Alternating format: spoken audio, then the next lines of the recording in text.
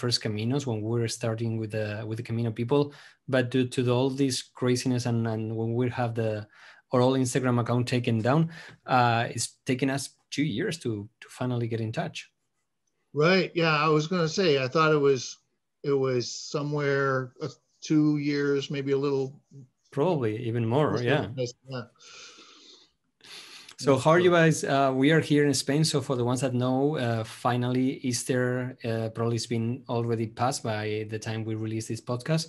So no Camino for Easter, only people that are in the communities, in your local communities. So people from Galicia can go to Santiago. Here in Navarra, we can walk across Navarra, but still we have not option to walk through the whole Camino. But what is weird is that international people can supposedly come to Spain and walk. So one of those things that I don't know, it's just weird, but we keep finding people.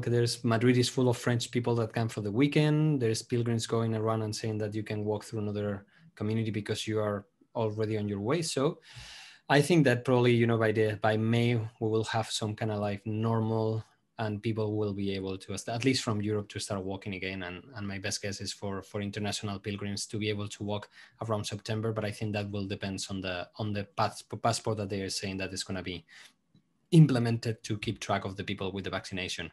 So how are you guys doing over there in the States? Well, we are doing mostly well. There's still additional work to be done, clearly. Mm-hmm.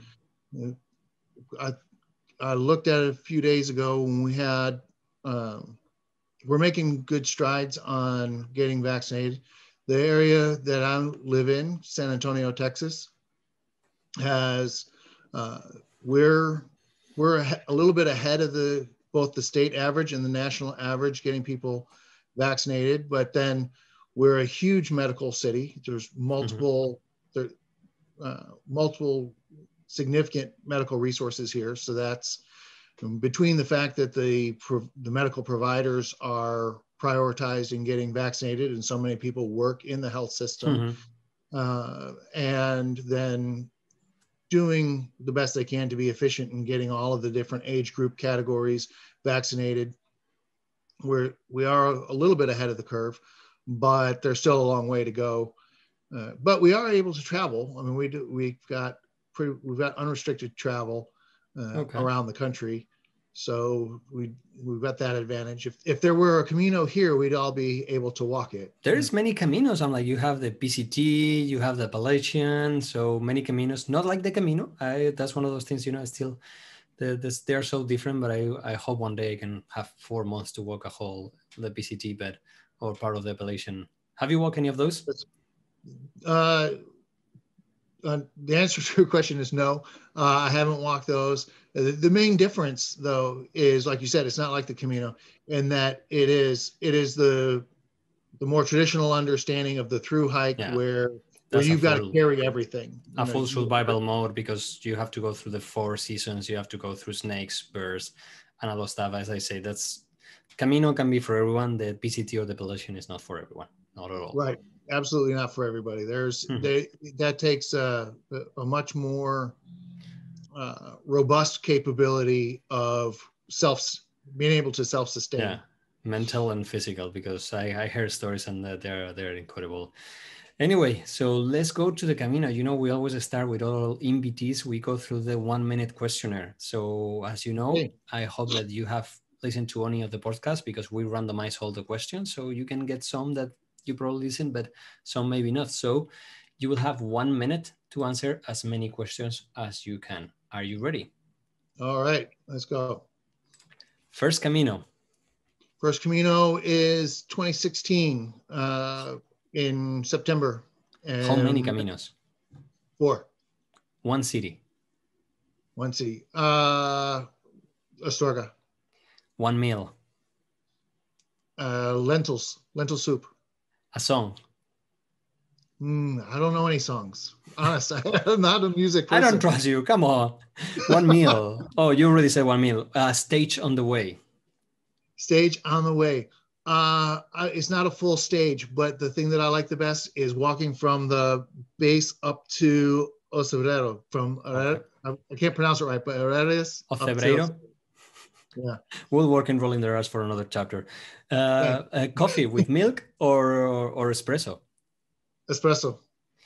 Apple or Android? Android. Camelback or Canteen? Canteen. A beer? No beer. I'm not a beer drinker. Either wine or yerbas. A backpack brand? Osprey. Siesta? More, yeah. That was easy. Yeah.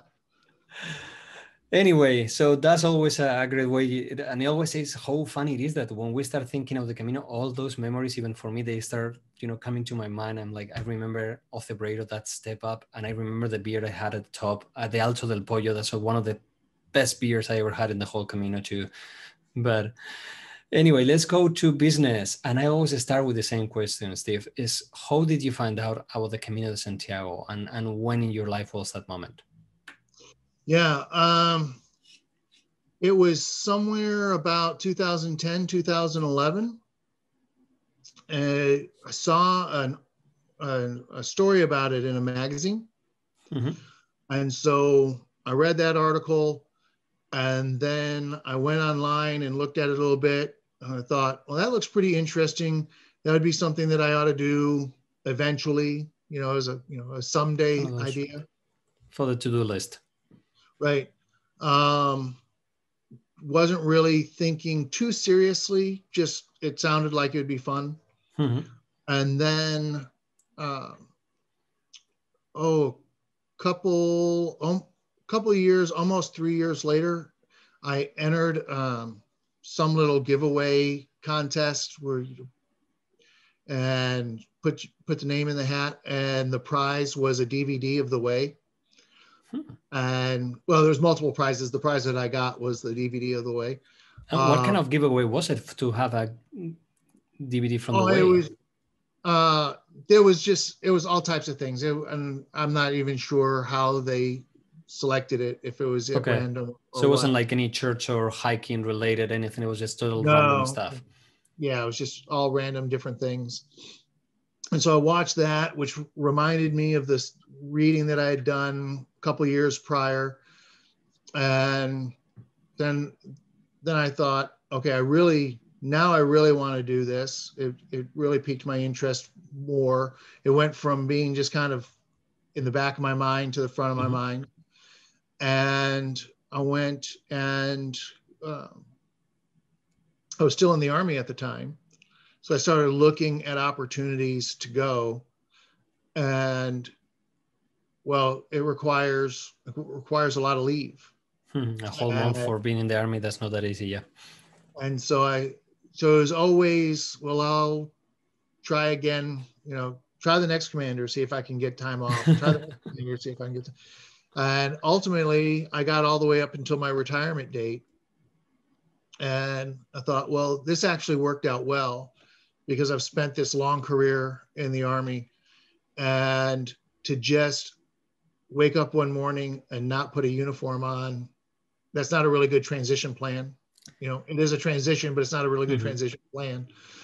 And I need to spend some time dedicated to figuring out what I'll do next, leaving military ministry behind and doing something in the civilian world. And well, as we were talking before the show, you don't have time when you're at home, even when you think you have time, right? What the pandemic has proven to everyone, even when you're stuck at home, you're still too busy. And also with careers like you're in the Army, and like my dad was in the military too, and like you don't have time for anything. And as you said, preparing for something so big, and I don't know why. Sometimes we prepare, but we don't prepare for the important stuff. Yeah. And so I said, I will not, I will have finished the one, I will finish the Army. I will not have started anything else. So let me just take advantage of those first few weeks, getting out and going and turning off the phone and walking and thinking and praying and figuring out, what I want to do next. So did you have plan in advance, like what that Camino was going to look like, or was it a thing of finishing the army and then you started planning? My plan, it was a really good one. It was get off the plane and start walking. That was my plan. And we have a dear friend that he did a research about the motivations of pilgrims to go on the Camino, and we found out that this is one of the best ones, the highest one. The time you need a change in your life, and usually when this happens, there's no preparation at all. Usually people is like, I heard from people from Australia that from one day to the other they lost their job, and in 1 week they were here in Spain walking the Camino de Santiago. Right. Still, for me, it's unbelievable how the world works. But so tell us a little bit, to backtrack a little bit into your army life. Where were you serving? Did you been serving always in the States, or you've been serving all over the world? Primarily in the States. I started in the Army in 85. Mm-hmm. I was a paratrooper, a paracadista. I was 2 years old at the time. Just to compare, you were a parachute and I was 2 years old. More or less the same. Almost the same. Yeah. And so I did that for many years and hit a point in the career that was fostering a transition.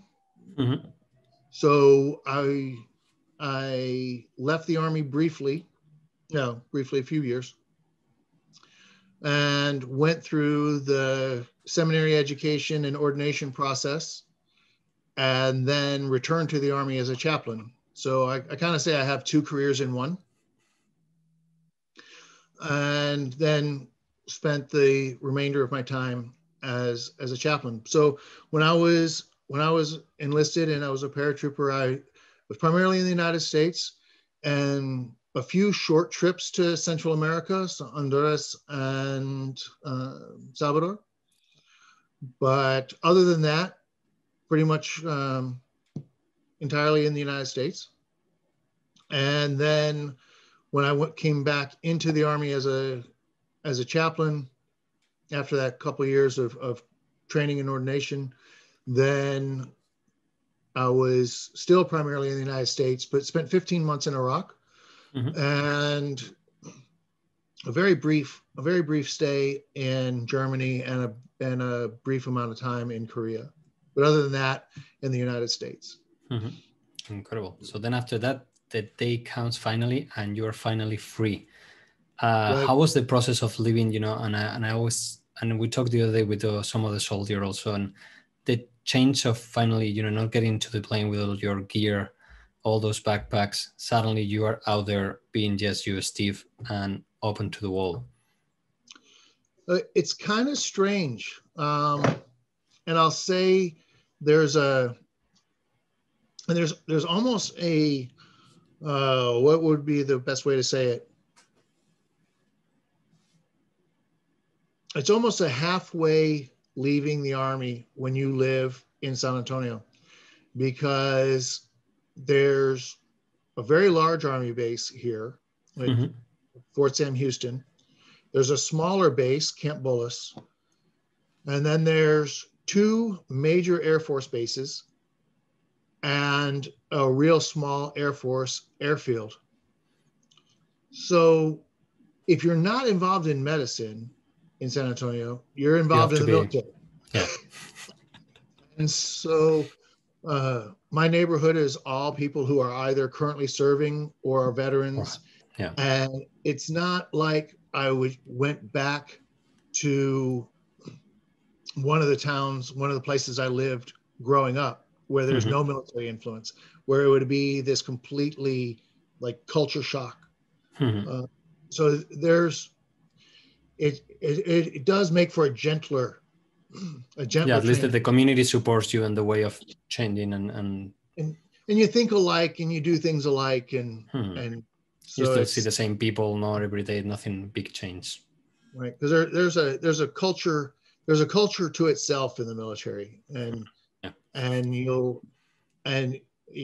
mentioned your dad, you may have noticed this if you did any travel or working with people from other nations, soldiers from other nations, that I frequently find that soldiers from different countries get along better with each other than they do with their own countrymen, because there's such a distinct military culture that really is almost universal. It's not 100% universal, but it's I guess that is like the Camino family. No, I feel like there is a community that no matter where you go, that if you start talking with someone and suddenly you realize that both have walked the Camino, it's like being a scout, or that suddenly you have that kind of connection that you're like, I don't care where you're coming from, I don't care what you do. Suddenly we are friends, and like you and I, we just met here. And but with the people that is closer, you have that fight also in all the different brands of the army, the military. You have all those internal fights. Who is higher? Who's better? It's a funny way, but it's also true there, no? No, that is true, because all those other branches keep thinking that they're the best, and they're just wrong.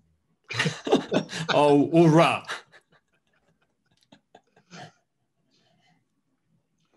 We will have to ask them one day. Yeah. So anyway, you finally left everything behind and you arrived to Spain. What were your thoughts? And you decided to walk the whole real Camino, as we were talking before, from St. John, the one that it's supposed to be now the only one? Or were you the way, I'm just going to follow what I saw on the way because it's kind of cool? Or did you even, research anything more about it? Just go with this and it's easy, let's do it. No, I went, and my intention was to start in Saint Jean. Mm-hmm. But then there were some commitments that kind of got inserted onto my calendar by other people that shortened the amount of time that I had available. And so I ended up having, I think, 18 days available, 19 days available. So I figured how much I could walk per day, roughly. And then I just backed up, and it put me at Leon. So I started in Leon. It's funny because I was wondering why the Warriors on the Way starts in Astorga. Now I can put the two together and based on your experience that we'll walk further on. But so you then start in Leon. Okay. I started in Leon, and that really worked out. It worked out well. I do have a desire to see the first half of the Frances. As you say, is the best part. And Pamplona, the best city of the whole Camino. I think we should do the Camino backwards. But anyway, I don't think the Galicians will agree with me. We'll probably not. But then, so I did. I walked, but I did not get I did not get a guidebook. I knew where I was going to start in Leon, and I knew where I was going to end, Santiago. And nothing in between, no reservations, no looking on websites, no anything. The only reservation I made, because I had a late arrival time into Leon, the only reservation I made is I made a hotel reservation in Leon because I didn't want to get there when it was dark and try to find lodging. So I went that first night. I made a reservation in a hotel, and then I got up and I walked out and I just started following arrows. I got lost almost immediately. Got turned around. Probably added an hour or so to my first day because of that. But then I walked the first day, and right near the end, I started walking with another gentleman, and he said he was stopping in the next town, and it was Hospital Abigo. And I said, okay, well, I think I want to walk to, and I had seen a sign somewhere that had for a town. I said, I think I want to walk to this town called whatever it was. And he goes, oh, we passed that 5-6 kilometers ago. Yeah, because Hospital de Órbigo is farther than the average stage. I'm like, the Hospital de Órbigo from León is about 30K. And so I was like, oh, in that case, I'll go ahead and stop. And he said, do you have a reservation? I said, no, I don't have a reservation. I didn't even plan on stopping here. And he says, it's okay. He said, I was walking with somebody else, but he quit a couple days ago. You can use his reservation. So that's how I got my first bed. So your first Camino provides right on the face. Not bad. Right there. So how was the life changing? I'm like, suddenly you go from a life where everything is set up, minute by minute, everything is a square, everything has to be so clean, so tight. And then you wake up on the first morning. How was the feeling of waking up in Leon, seeing the cathedral and having the whole Camino ahead of you? That's a great question, because like you said, everything is tight and clean, and when I was still enlisted and I was a paratrooper, we would rig aerial drops to drop equipment with. Mm-hmm. And there's a saying, it's a tight load is a happy load, because you're not going to lose anything. And so I would get my stuff, and I had a distinct, this is how I pack my pack. And then you cinch everything down tight, and then you take and you roll up the straps, and mm-hmm. you rubber band them in place. So there's nothing dangling, nothing loose, and I start walking, and people have got stuff just hanging off every direction. I'm like, who are these hippies? It's funny because I've been doing that all my life. I'm super, a little bit even in the OCD, everything is packed, even my room, everything is clear. I probably got that from my dad. And I think, there's one way to pack things. You will never carry anything hanging on your backpack. I've been teaching that all my life. And the first day I go into the Camino, I see people walking all over with all kind of different stuff. I'm like, you're not going to make it. You're not going to make it. I don't even think you're going to make it to Pamplona. That is not even a backpack. Yeah.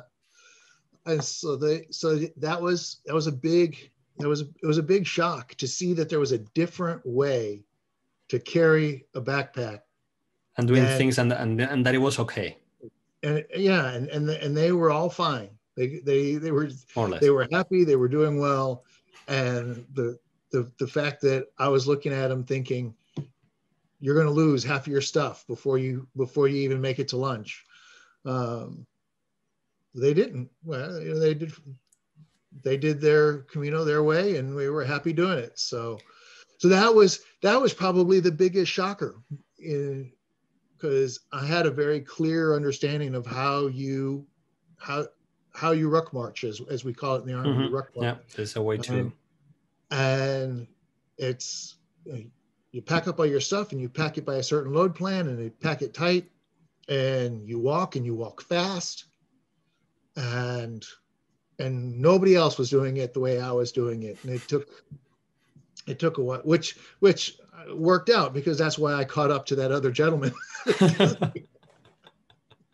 Yeah, I remember going to the albergue and everything, clothes all over the place. Everything was a nightmare. I'm like, why is so much easier to keep everything in your place, everything tidy? You go, you open your backpack, you put whatever.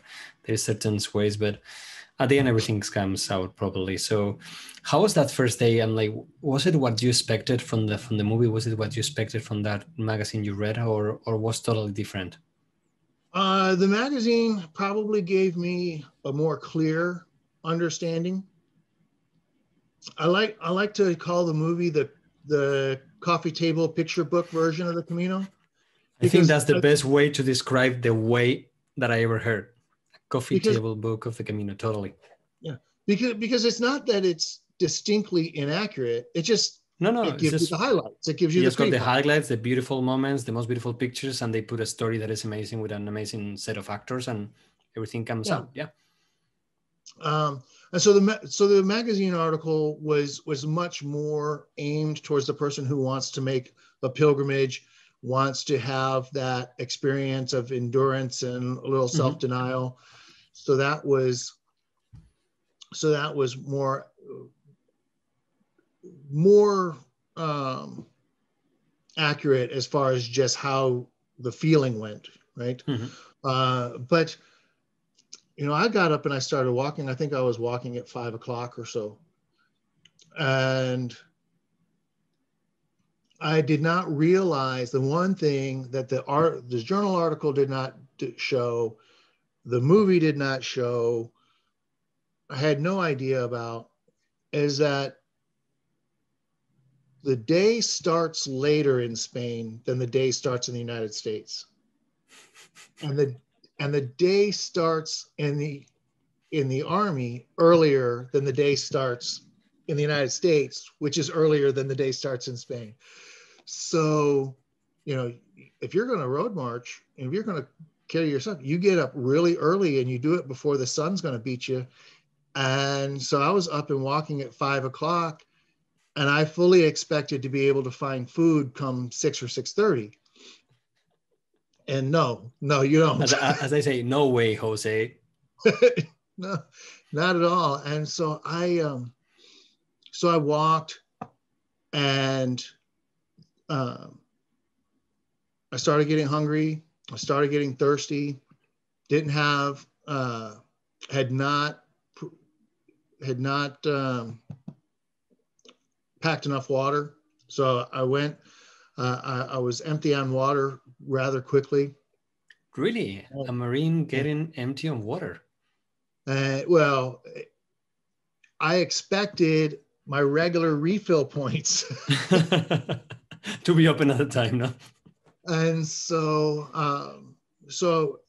I went, and I would see a cafe up ahead, a little bar up ahead, and I'd stop, not open, keep walking, get there, not open. It's sunrise, it's starting to get warm.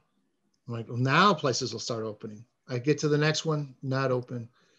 And then eventually I saw way out ahead on the left-hand side. So I had to cross over the road I was on, the highway that I was on, going out of Leon, however far. We're a couple hours into it. I'm a couple hours into it. But I saw a truck stop. And it's like, well, truck stops in the United States, they're open 24 hours a day. Mm-hmm. And so and they all have little restaurants attached to them. Mm-hmm. That open 24 hours. That are open 24 hours. So I'm like, well, great. Breakfast. I really wasn't expecting truck stop food. I want to have the Camino experience, Mm-hmm. right? But it's getting to the point where I'm hungry. So I'm gonna eat wherever I can find a place open. So I go and I get there and it's closed.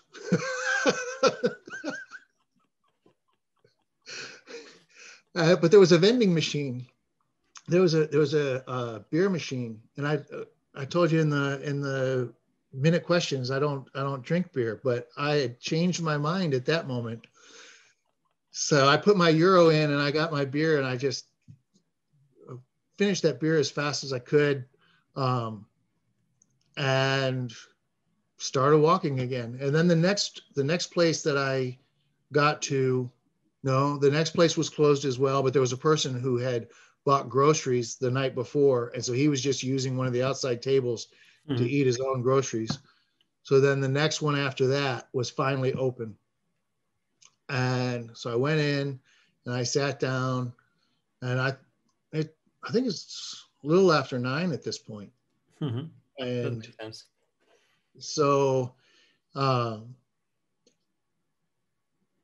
been trying to learn Spanish before going, and it's, some people make it out to be more than it is, but there is a difference between at least a few words in Spain and when the people teaching you are speaking the Spanish that is, well, it's formed in Mexico, and then it's further adjusted here in Texas, right? And so I sat down, and he asked me, the waiter asked me what I wanted, and I said, papas con huevos. And he just kind of shakes his head, like, don't, and I go, okay, I'm tired. I flew in yesterday. I got in late. I got up early. I've been walking all morning. I'm hungry and I'm thirsty. Take time, pronounce everything right. Clearly this is my fault, So, and I said, papas con huevos. No. And I was like, okay, I don't know then. And so he asked me if I wanted tortilla. And I thought, oh, sure. I'll eat a Tortillas, couple. yeah, that's. Yeah, I'll eat a couple tortillas. I'll have some coffee. I'll go up the road a little bit further and I'll try again. And he brings me out a wedge of tortilla, a slice of Tortilla de tortilla. patata. Yeah. Yeah, not Not the tortilla. Mexican tortilla. Yeah, not wrap up your taco. And so I look at it and I look at him and I take the fork and I kind of flake it apart. And I push a little bit of egg over and I point at it with the fork and I say, huevos, you will see huevos. And I point at the potatoes and I say, papas. He goes, no papas, patatas. I was like, your first day was worth a tweet or at least a whole thread. Like it's funny as hell. How much frustration over one word variation, because I got exactly what I was asking for. Cooked a little bit different, but exactly what I was But technically it was kind of like, it was really, yeah. It is incredible because I have kind of like the same with one of my really good friends on my first Caminos. He was from Chicago and we arrived to Hospital de Orbigo on a Sunday. And of course, 12 o'clock, nothing was open. Everyone had gone to church. There was only one bar and there were, just the people from the locals drinking wine, not much food because that day there wasn't any kitchen. And it's like, why is not anything open in Spain? I'm like, it's a Sunday. We go to church, you go to the bar, you go home. And then in the afternoon, if you're lucky, something will open a little bit, but probably in a little village, not even the main store, the groceries will open on a Sunday, probably not even a Saturday. Now, maybe, but in 2017, and she's like, why in the States everything is open 24/7? You can get a haircut on a Sunday. I'm like, I know, but this is Spain. So it's quite a change. And I actually appreciate, I appreciate the more relaxed schedule. Mm-hmm. I think for people who will not, and at least in the States, I don't think most people will. Most people will not discipline themselves to have a little bit of margin in their life. Yeah. And so when the culture just and the law, because here is the law. I'm like, it's even illegal to open some of the stores. They cannot open on a Sunday, for example, by law. Oh yeah. We used to have that, but they were struck down as unconstitutional. Yeah. That's, for me, one of the biggest changes was the whole, are you finding everything okay? Are you finding everything okay? Like going to a restaurant here in Spain, also the Americans, pilgrims used to make fun because we have to yell at the barman. I'm like, hey, you over here. I'm like, I will never do that on my whole life in the States. You don't even think about it. Here is normal. And for people who are such a same, and like the beginning, they will feeling weird. And I'm like, no, this is the way we go in Spain. If you don't yell to the guy or you just make yourself visible, you're not going to have lunch, breakfast, or anything. So you better start doing it right now, or you're not going to eat your way up to Santiago. Well, funny story you said about things being closed. You want another funny story that I had is about food. As I get to where I'm going to stop, I don't think it was Sunday, but it was definitely during siesta. Yeah, that's also summer is siesta plus the Tour of France. And so I sit down, and there's menus on the table. So I open up the menu, and the waiter comes over, and he tells me, "Sorry, but the kitchen is closed." No, and I'm like, so there's no food. There's no food. Okay. And I said, "Can I get a glass of wine?" "Oh yeah, there's wine available. There's no food." Okay. So he leaves. He comes back a few minutes later with a glass of wine and a small side plate, and it's got a slice of bread with a fried egg and a slice of jamon on the bread. And I said, "There's no food." He goes, "No, there's no food." I said, "I'll have a couple more of these glasses of wine with this no food right here." That will take care of the lunch that I've been missing.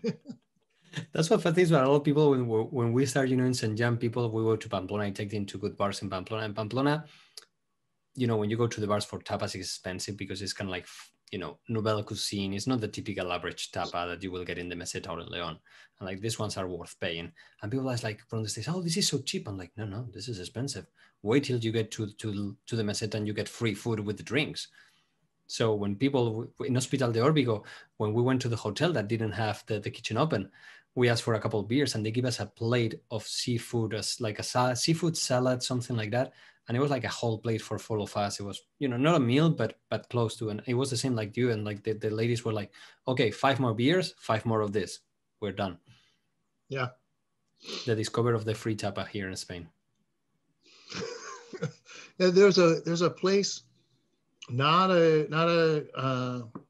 frequented by pilgrims. It was slightly off, but I'd gotten turned around, so I found it very fortunately in Palas de Rey, that I went in and I ordered a drink there, and when the person brought the drink, brought this large plate of different sliced meats. Mm-hmm. And that's really, and really I thought to typical. myself, it's like, oh, I didn't order that, and so, you know, so I asked how much, and you know, €3 or something, €3 or €4. Like, oh, I'll do this again.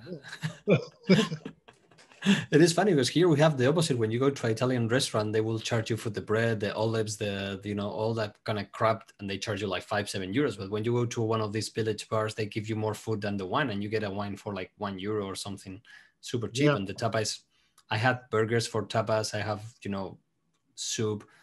It's incredible. I even have a whole tortilla that here in Pamplona is $2.50 for nothing in other places. So, but still in Pamplona, remember, no tapas. Tapas from Logroño on.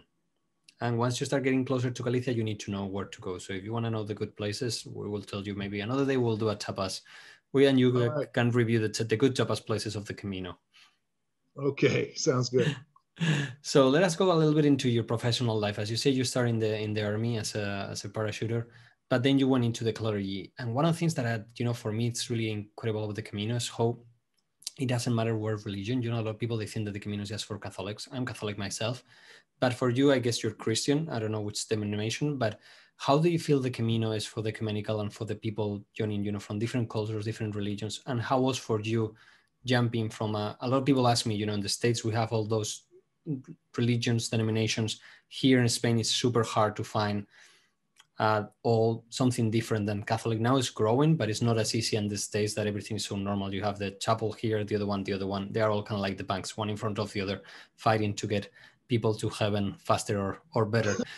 So how was your get of coming to Spain as a clergy and getting into the Catholic Camino?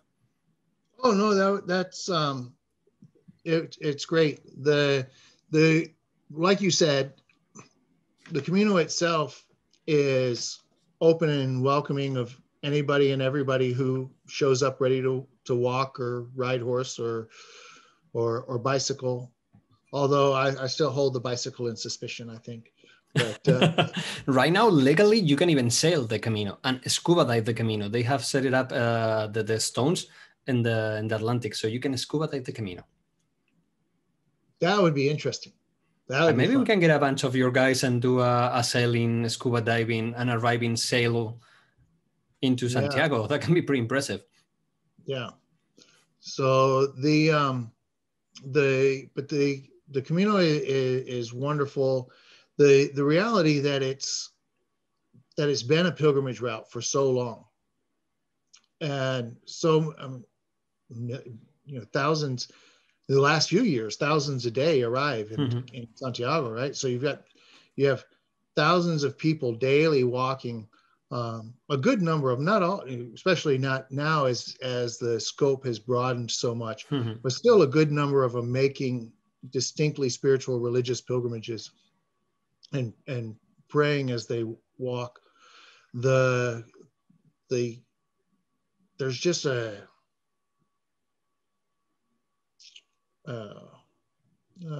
naturally occurring spirituality to the space. That ground has been made sacred through continual use. Yeah, that's why I always said that the Camino has something different. That's why people go to Santiago. I don't know, you know, you can call it spirituality, you can call it faith, you can call it religion, you can call it whatever you want. But why people go to Santiago instead of going to the PCT or is going to any other trail worldwide. There must be something there. Yeah, and that's something that I bring up with people as well. I was being asked the other day, it's like, what would you tell somebody, a young person was the question, I think, what would you tell a young person that wants to make the Camino? And I said, well, the first thing I would do is rather than say something, tell them something, is ask them something. And why are you walking the Camino rather than somewhere else?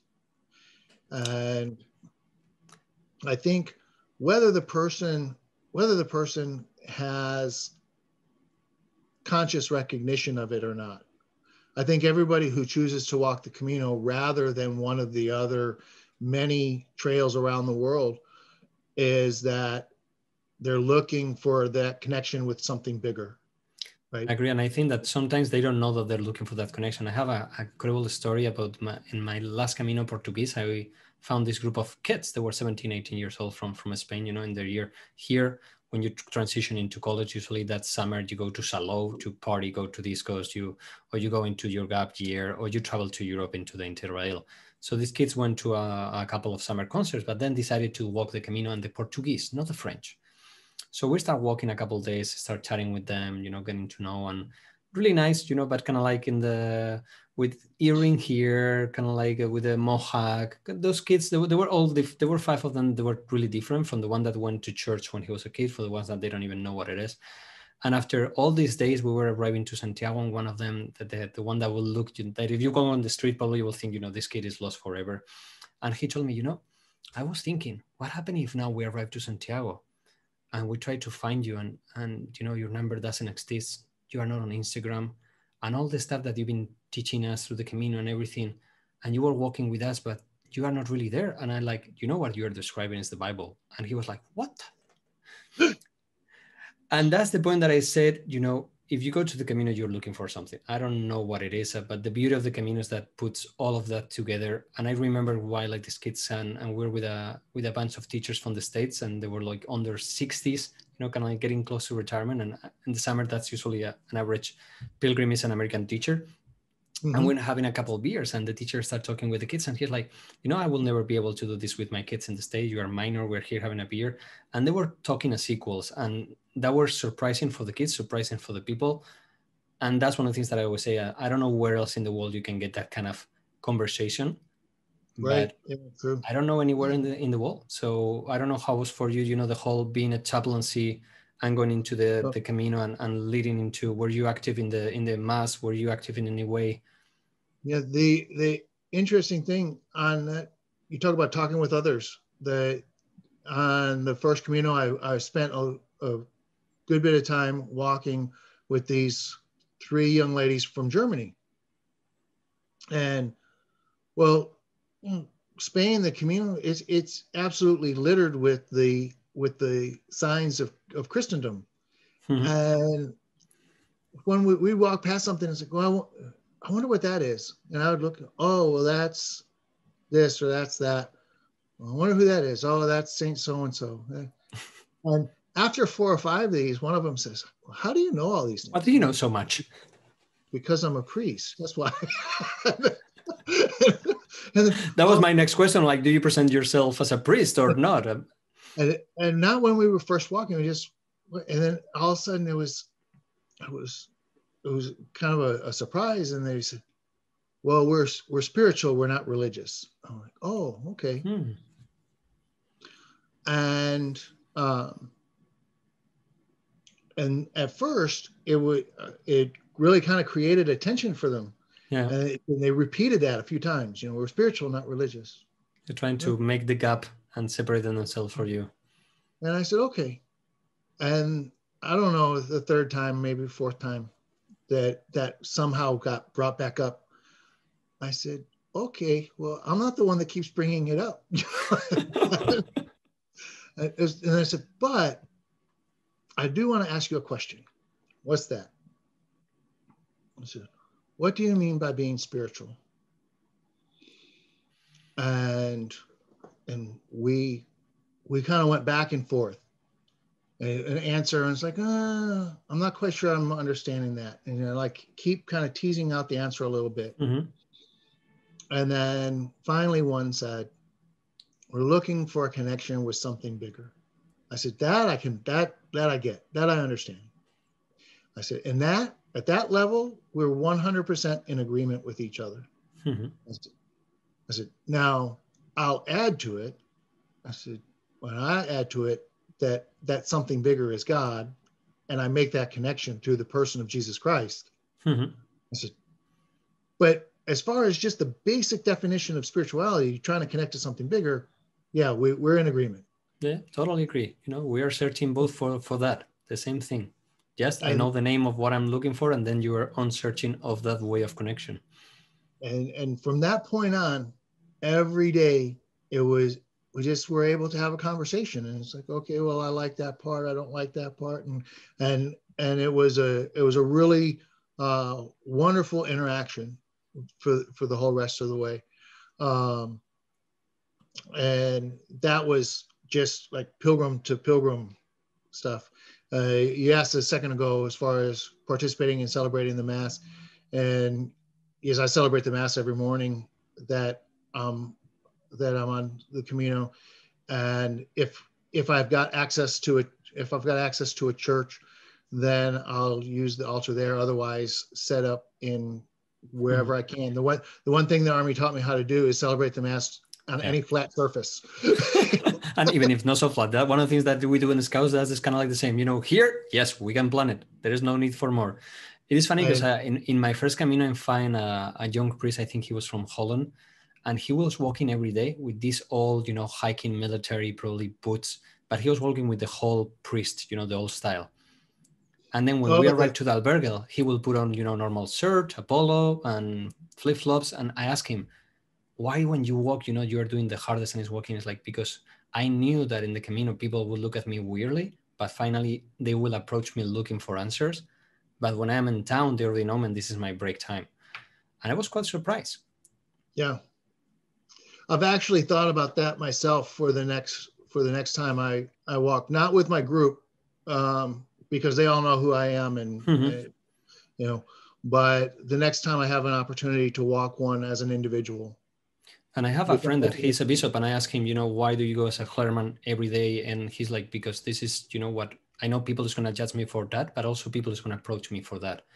And, here in Spain right now, all the new priests, they grow the beard, they go with the clergyman, they are more sane than the Pope in a way. This is the new, but in sometimes I get it, and I agree with you. There should be a way to distinguish yourself in the Camino, because and one of the things that I have in the Camino is people go to the Camino searching. I have these kids, they were like college from German. One of them was walking even barefoot, and we have this couple of days, we went back and forth, really nice, but they weren't spiritual at all.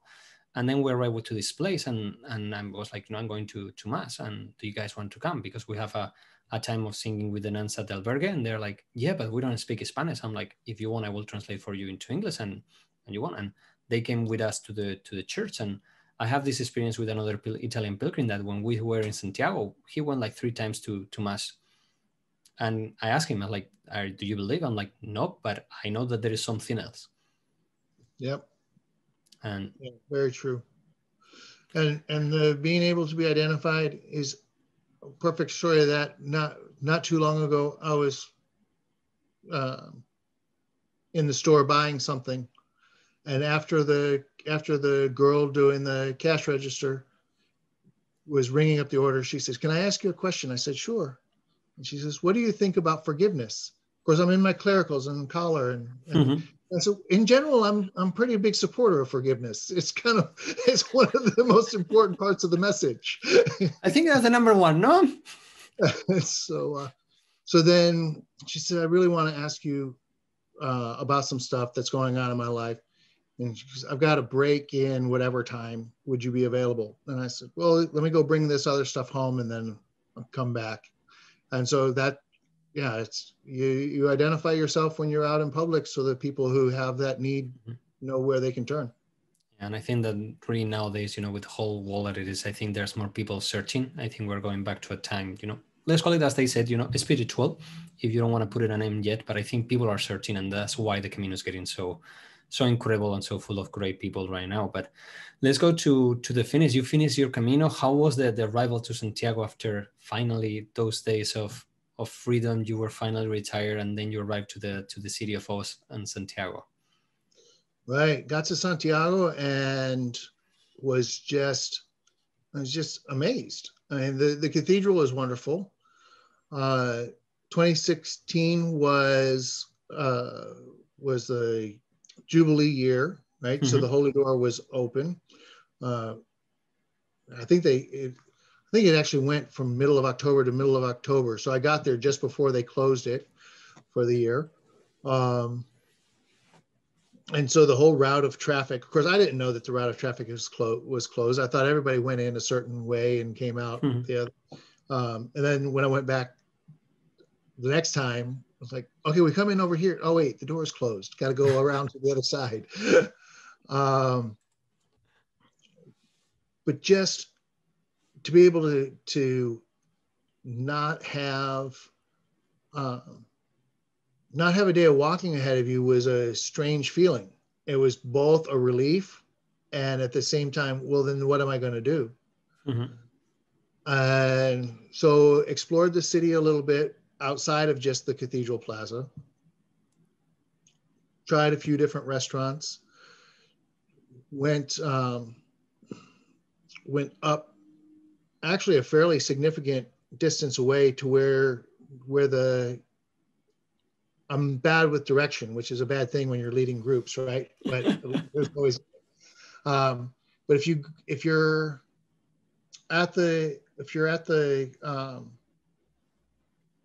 back is to the cathedral and you go out and to the left and turn out and you go up and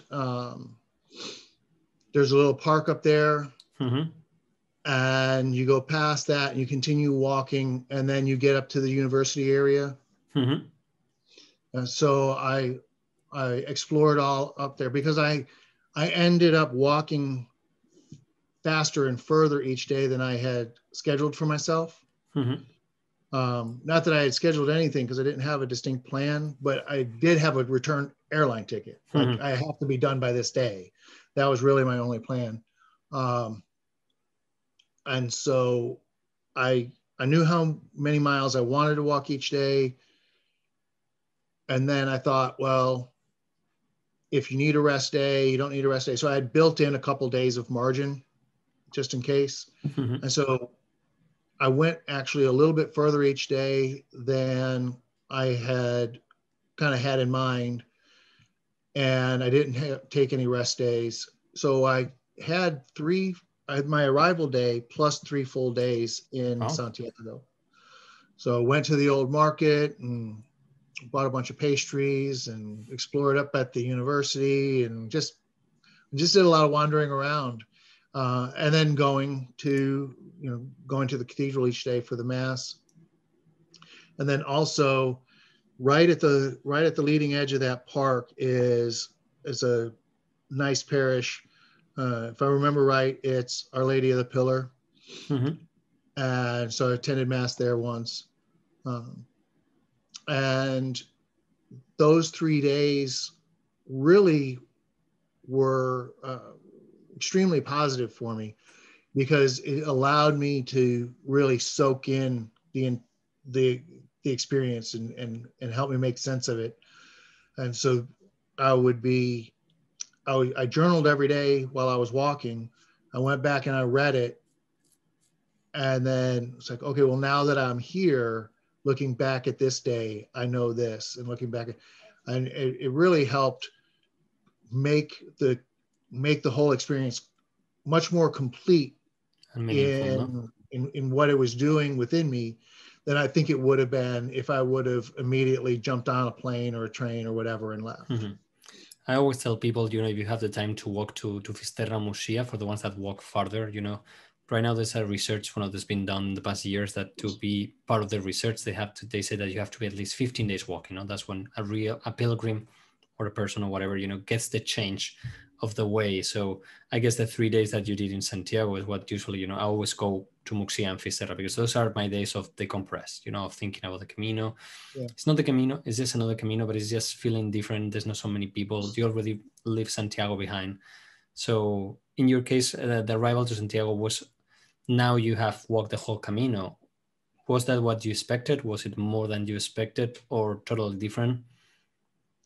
It was about half what I expected and half different. And it was, I did expect a significant emotional impact, but I greatly underestimated just how much of an impact it would be. I think we all have the same kind of experience. So my day at Cruz de Ferro was incredibly moving, and then that shaped the whole rest of the walk. And so yeah, it was almost to the point of being overwhelming. I guess we all, after watching the movie and seeing, there's going to be days of crying, there's going to be days of pain, but once you are there and you experience them in yourself, there's like, yeah. Yep. So then you finish your Camino, you stay 3 days in Santiago. That's amazing because that also gives you time to see all the people that you went by.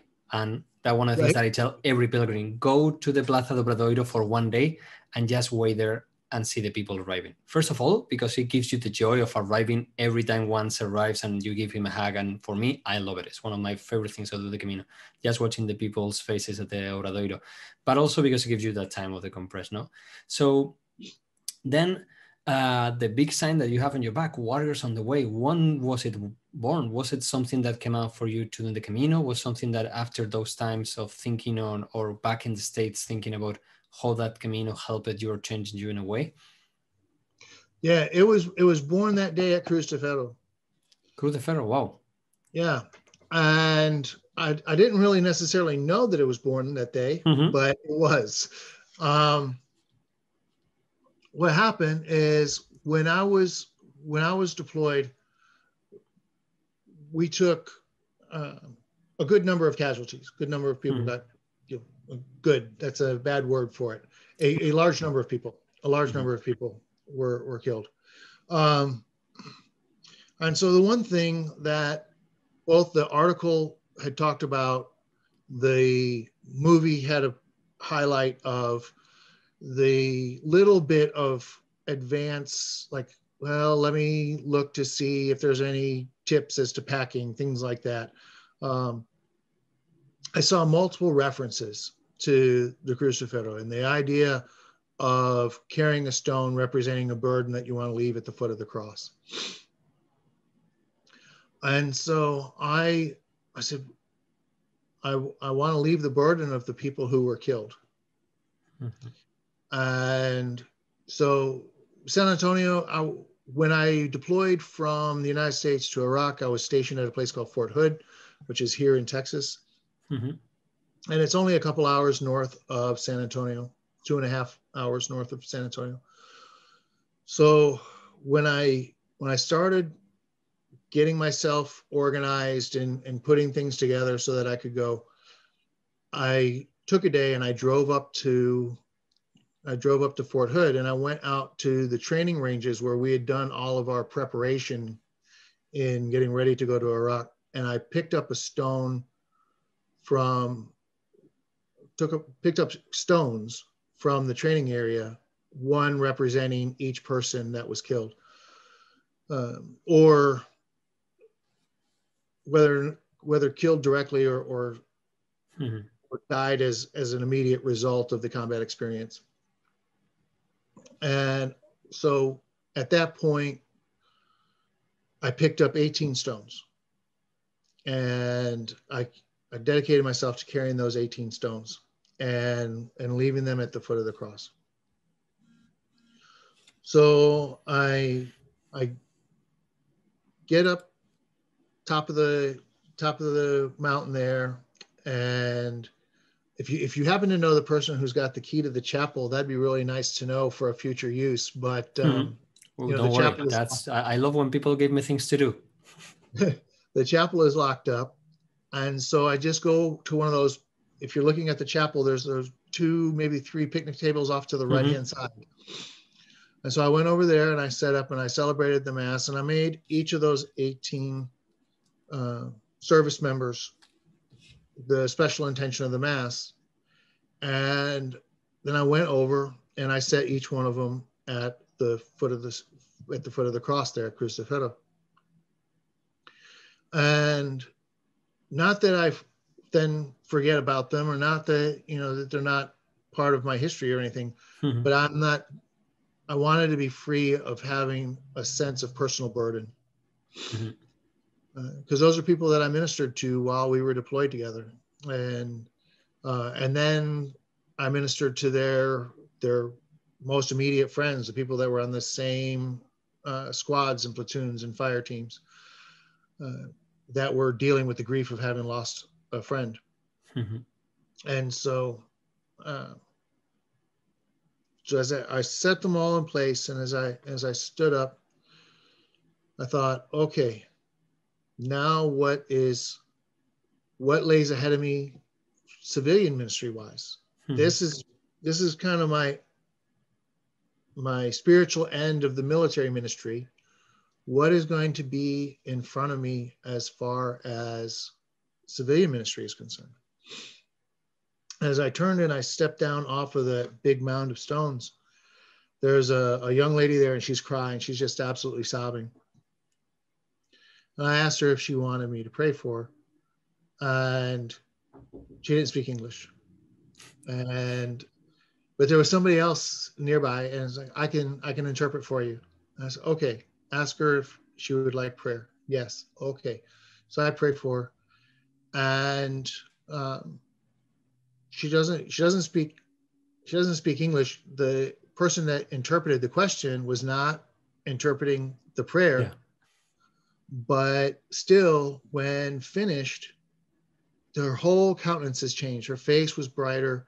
Her tears had stopped, and she picks up her pack and she starts down the trail.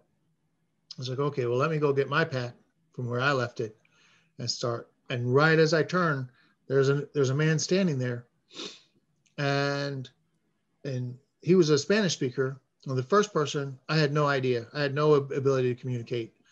The Spanish speaker was like, okay, I've got at least a handful of words, right? I can, and he asked for prayer. He's like, me next, So I prayed for him, and honestly, you would think that I had inserted a light into his face. His face was just glowing when finished the prayer. And as soon as the Amen had been said, he smiled and gives me this huge hug, just bright, and just bounded off down the trail. And then at that point, I was like, maybe I should just look around and see if there's anybody You should else. start a praying point over there and make a living out of Cruz de Ferro. Maybe. So the next Tommaso Manjarin. Yeah, and so I get my pack. Yeah, I could live with Tomas, right? You will make a great couple. I can probably, you probably will fit really well together. I stayed there the first Camino. I stayed there for the night. You stayed with Tomas? Yeah, it was cold. We'll save that one for another interview, because that's one of the things. Not many people, and I think Tomas is a great person of the Camino with all the pros and cons of Tomas, but yeah. But it was a great night. So we should come back to that at another time. But so I get my stuff and I start walking, and I just said to myself, that was really healing. That was a really healing experience.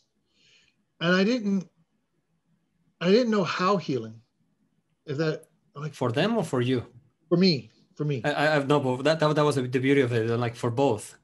Yeah, they clearly were moved. I mean, it was obvious that they were moved. But I knew right away that I had experienced a healing.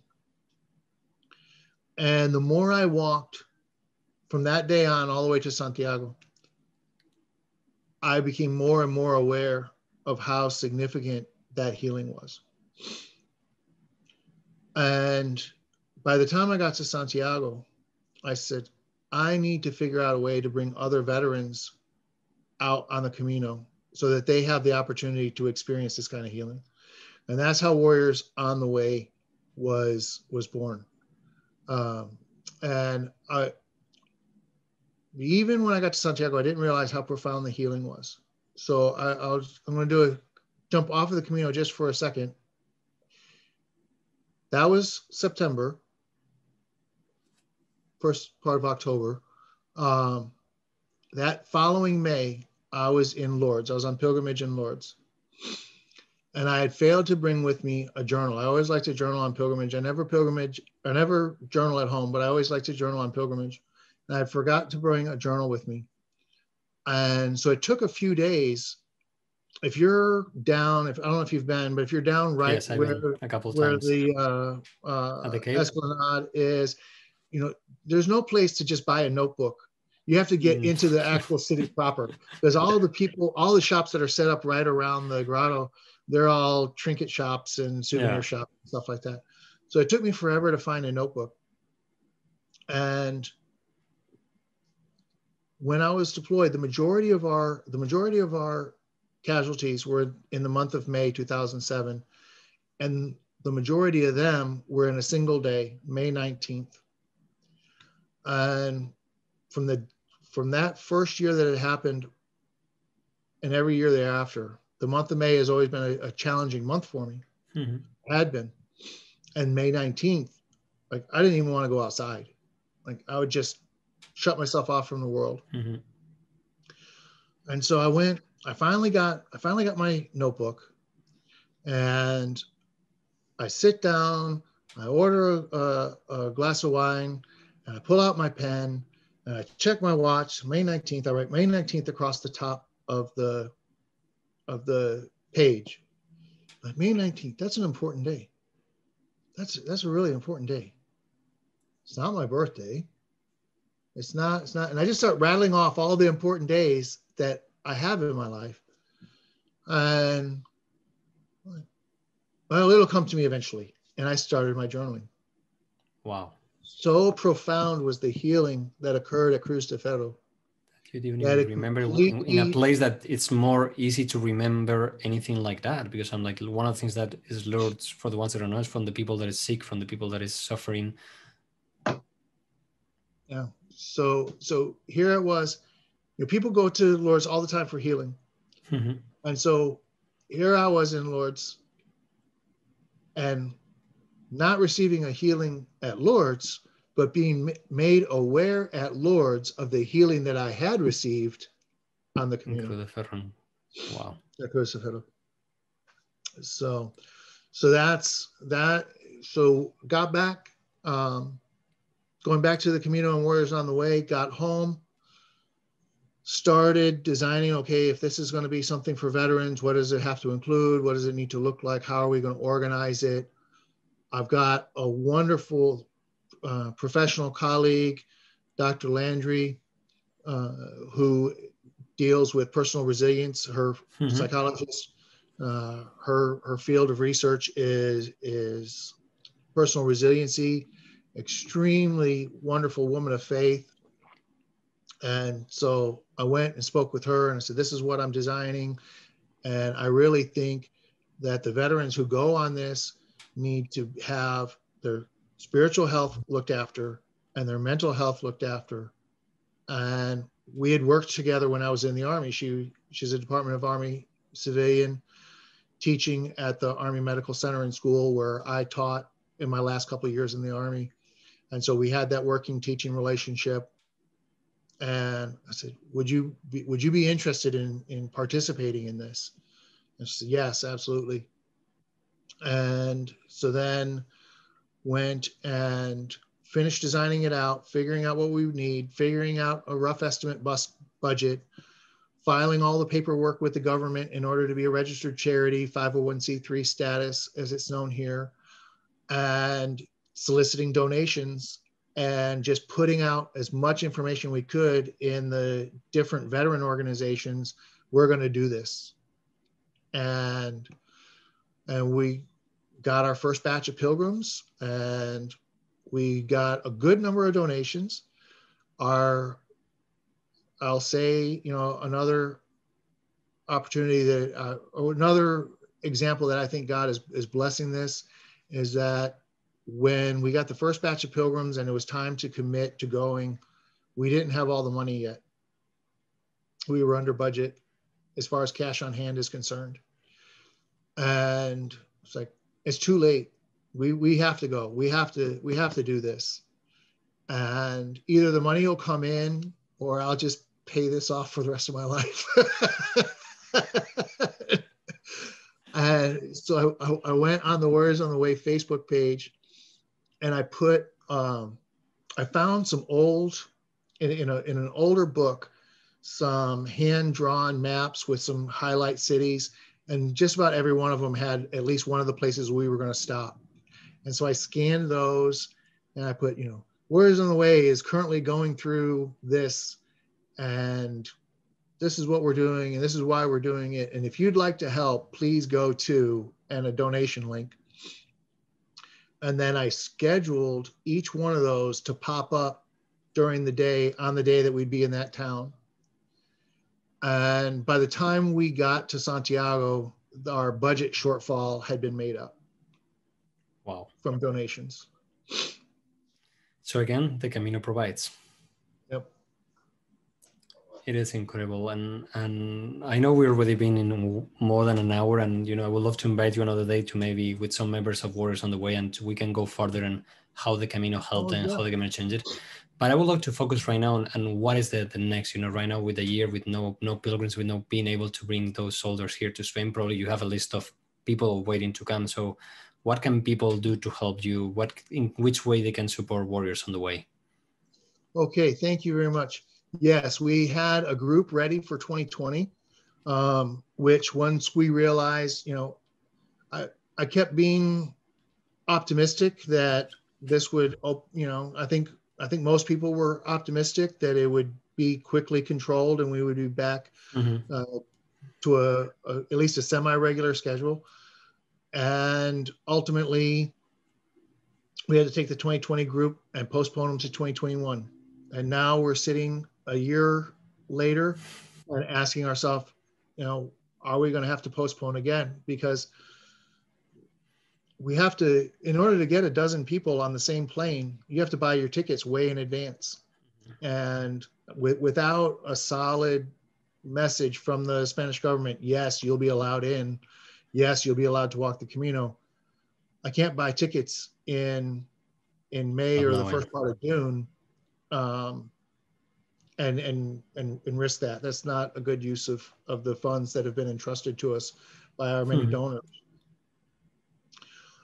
So we're currently just, really anxious for some kind of either a solid yes or a solid no, so we can make a decision. And for those, if we're forced to postpone again, everybody that's on the current list will be allowed to stay on the list, assuming that their 2021 calendar will permit it. We need people to know that we exist, right? So thank you for having us on the show. Thank you. The more we spread the word, the more people will help the way and I always say, I'm here because the Camino helped me. You're here because the Camino showed you the way. And if we can help others, whatever mission in life than that. Right. So we need veterans to know that we exist so that they'll apply. We do have a full list and we have a waiting list, but I ask people to apply anyway, because you never know when there's a person who needs to drop. And we do not do first come, first serve. Everybody, part of the application is writing a narrative, explaining what they're doing or what they expect, what they want. And we use those narratives to try to put together the best team as possible. And so, our first trip out, everybody had been an actual combat line soldier except for our medic. And the medic that we had with us was out with the combat line soldiers. So they had a very similar experience. The second trip out, it was primarily medical personnel, almost all medical personnel.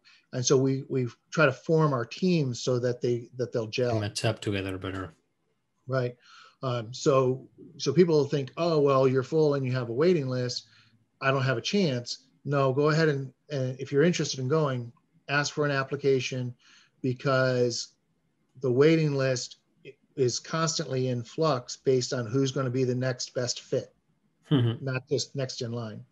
But they have to be from the U.S. military, any branch. U.S. military, any branch. We are open to bringing people from other militaries, and did have one application in the first year, but then he was not able to travel for some reason and had to back out. But it is our focus to, the U.S. military is our focus, is what I'm most familiar with. But that is not to say that other militaries would be automatically turned away. And then for everybody else, the reality is, like mentioned earlier, we're a registered charity. We're a 501c3, so people get their tax benefit when donating, and we run completely off donations. Everything that comes in is used for real pilgrimage expenses. So Dr. Landry, and now we've added to our psychology team, Dr. Landry and Dr. Phillips, they give their time, they give their talent. A former Marine Corps officer, Jim, he comes in and he kind of runs logistics for us, making sure that everybody stays organized. Nothing like probably the most disciplined organization of our military branches. The Marines are the most rigidly disciplined. So if you want to make sure that you're going to get someplace on time, have a Marine holding the watch. So you have to put a Marine in your Camino team and an Italian, so he's in charge of cooking. Well, that would be brilliant, right? But everybody who's involved, myself, Dr. Landry, Dr. Phillips, Jim, we're giving our time, and we give our own money into the program. So nobody is taking out of the program. Everything that comes in goes to a real expense. And I've had people, oh, I wish I had this much so I can donate. It's like, okay, well, you don't have that much. Donate $5. $5 will buy a pilgrim. Yeah, I'll get five. If you're still early enough, if you haven't gotten too close to Santiago yet, I'll get 5 pilgrims their coffees with that $5. Yeah, and a tapa. So that's kind of like half a meal for 5 pilgrims. Yeah. So whether you can give $5, whether you can fully sponsor individually, and there's a couple people who've repeatedly fully sponsored individual pilgrims the last couple of years at, that's $3,000. The working budget's $3,750, or anywhere in between. Every single bit of money that comes in will go to help a combat veteran heal from their PTSD and their moral injury symptoms. And to go back, I said how significant my healing was a minute ago, to demonstrate how well this program is working because of everything that's involved. The Camino is the greatest place to bring every element of PTSD care and moral injury care together in the same spot, because things that have been proven to work is going outside. Well, the Camino, you're outside. Putting yourself under a positive physical strain, also known as exercising. So you're walking, you're carrying a backpack every day. Being around people that have a same or similar experience. That's why we work to build the best team we can. Out of each total group that submits, how do we narrow it down to the best team possible? Taking care of both spiritual and mental health needs. I could never ask for better people to work with than my partners in this program, Dr. Landry and Dr. Phillips. We work side by side, proving that spirituality and faith and behavioral health and psychiatric, psychological world are not enemies. Too many people have a false impression of that we work together in order to help people. And you bring all of this together, and we administer before and after PTSD symptom assessments. And we consistently show a 70% reduction in symptoms from the start of the pilgrimage we're to the based end. on the average American treatment with this medicine and all this kind of Right. Yeah. No drugs involved. Incredible. Just being outside, putting your body through some stress, getting the support from for your fellow pilgrims, getting the spiritual and psychological support, celebrating the Mass every morning. So it's good positive spirituality. All of these things are proven. Each one of them is proven to individually reduce symptoms, and you put them all together in this package that we've designed, and our pilgrims are experiencing amazing results. That's living proof of why they can keep coming back and coming back, or why the Camino, there's more people now than ever going back to the Camino. So that's what I say. The Camino has something that other places don't have.